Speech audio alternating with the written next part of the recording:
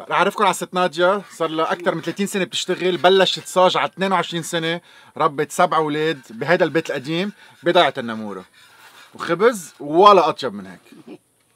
بيت بقوارما. كيفك حبيبي؟ أنا صار زمان زمان كثير صاج على الخطر.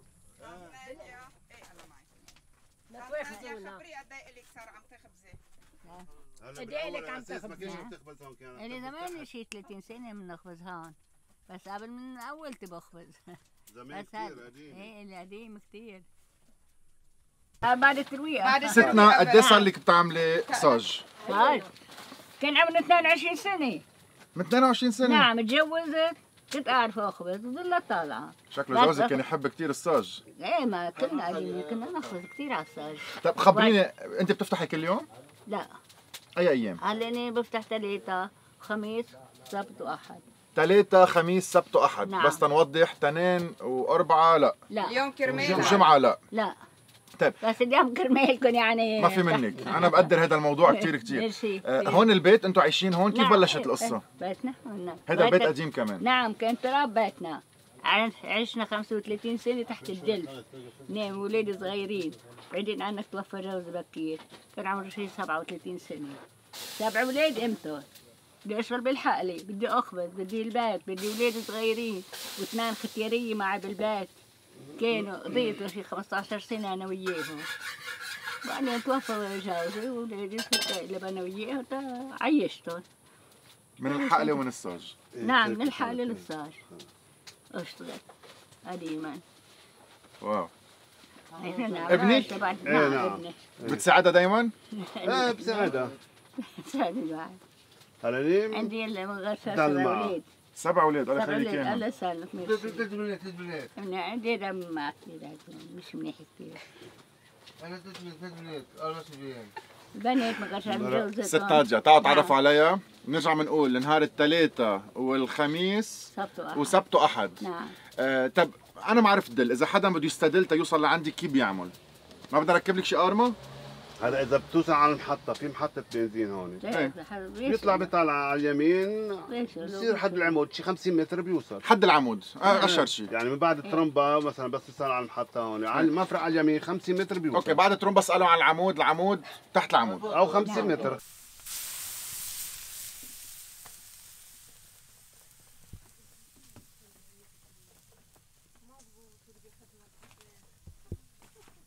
لا مش خميرة العيدي هاي خميرة العيدي. خبرينا عن عجينتك، خبرينا عن خميرتك.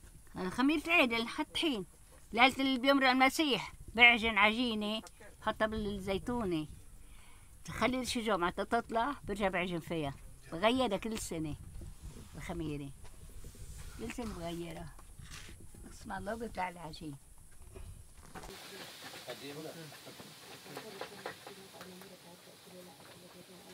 ميشيل مزبوط؟ نعم. تعرفنا على الوالدة. نعم. عرفنا عنك، أنت دايما معها؟ نعم. ايه دايما هلا انا بالوقت الحالي. طيب خبرني شو اللي بيعمل صاجاتكم أطيب صاجات؟ شو اللي بيعمل؟ انه هذا العجين اللي عم نستعملها والحطب الموجود هون عندنا. إذا انتبهتوا بياخذوا العجينة مثل ما هي بحطها على الصاج وبيصير يوسعها ويرقها على الصاج، بعدين برجع بحط عليها الزعتر، عكس اللي بتشوفون انه بحطوا لها كثير طحين وبتلفها على الايد وبرجع بحطها هونيك. بيتنا يمكن معمر فوق 100 سنة له زمان.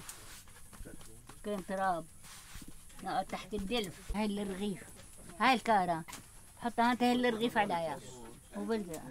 هاي للخبز. هاي للخبز ايه.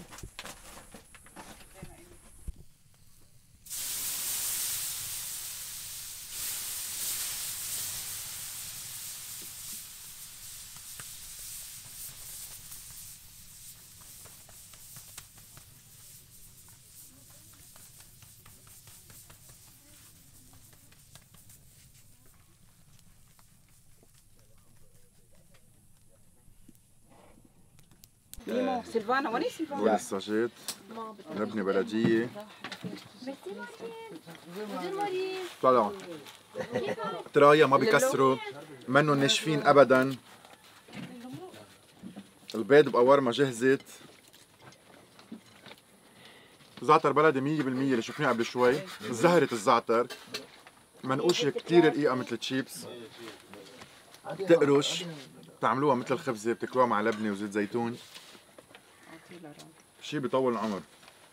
في دخنة بتلفوها اثنين مثل اللقمة اللبنانية مع لبنة ومع لبنة هيك. اللقمة بتطول العمر. بتحسوا بالنفس وبطعمة الأرض وبالحب اكسبيرينس أكثر من 30 سنة. هيدي اسمها زبدة بقرية يلي هي بتاخذوا الحليب بتغلوا القشوة تبع الحليب وبتطلع لونها تقريبا بوردو يلي هي دقتها مرة بالبقاع واسمها جماش.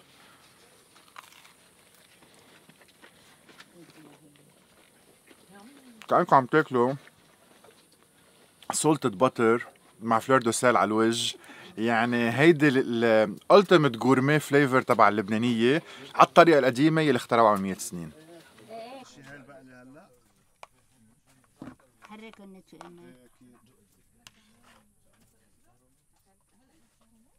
روعة ما عم بشبع بس لازم وقف لأن نهاري طويل. هيدي اللي عم تعمليها الزبدة روعة روعة روعة. كان عندنا بقر كنا نقشي ونعمل كثير. هلا بقرة بقش عندنا. طيب والأكل اللي عم تاكليه اللي هو طبيعي 100% ما بينصح. لا. طيب شو بدنا ندعي الناس، نطلع بالكاميرا وندعي الناس نقول لهم طلعوا تعرفوا علي. ستنا قولي لهم.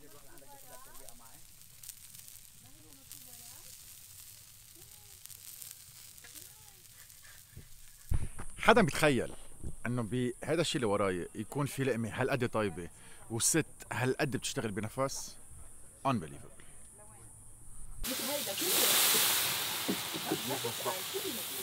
طيب هي تحت السكر يا اخو اعطيتكم سكر ما اعطيتك سكر. بلا يا حبيبي. بدي سكر اكل ايه عيني تحبي على هيك السكر يحيى خلص. لكن عملنا فطيره سكر وعم نزيد للسمنه وانا احترقت. سمنه وسكر عم بتخيل ما له طعمه. طلع كتار بهاي نحط البيت سما. اعملي معروف. صور جوا بالبيت بفتكر ايه